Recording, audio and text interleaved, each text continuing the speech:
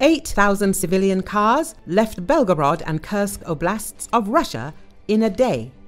The Freedom of Russia Legion has stated that residents of Russia's Belgorod and Kursk oblasts, in which it is currently conducting combat operations, have begun to evacuate from dangerous areas, with a total of 7,600 vehicles leaving these regions overnight. Since the announcement of the humanitarian corridor for the evacuation of civilians from Russia's Belgorod and Kursk oblasts, more than 7,000 civilian cars belonging to residents of Belgorod city and Belgorod Oblast as a whole have used it. Also, more than 600 additional civilian vehicles evacuated the city of Kursk via the corridor. The information was reportedly provided by local residents, law enforcement and security officials who oppose the Putin regime. Earlier, Russian volunteer soldiers who decided to fight on Russian territory called on residents of Kursk and Belgorod oblasts to urgently evacuate due to a special military operation on the territory of the aforementioned oblasts. To this end, they announced that a humanitarian corridor for the evacuation of the population was open from 2100 hours on the 14th of March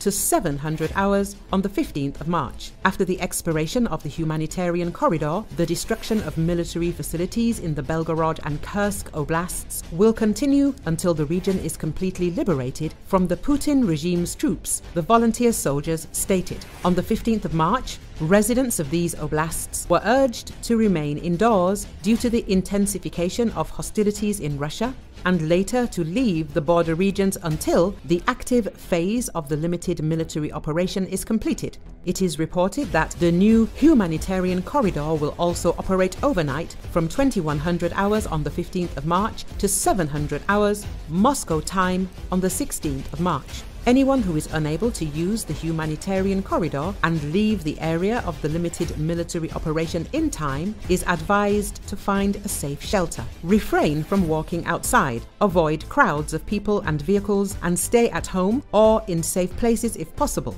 the volunteer soldiers said.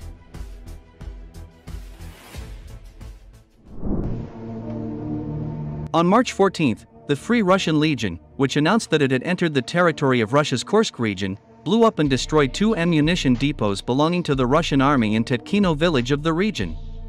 The images were shared on the Telegram channel of the Legion.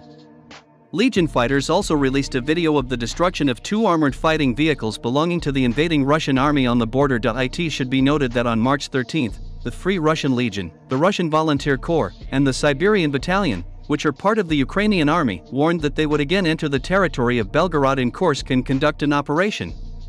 They demanded the provincial administration to evacuate the local population.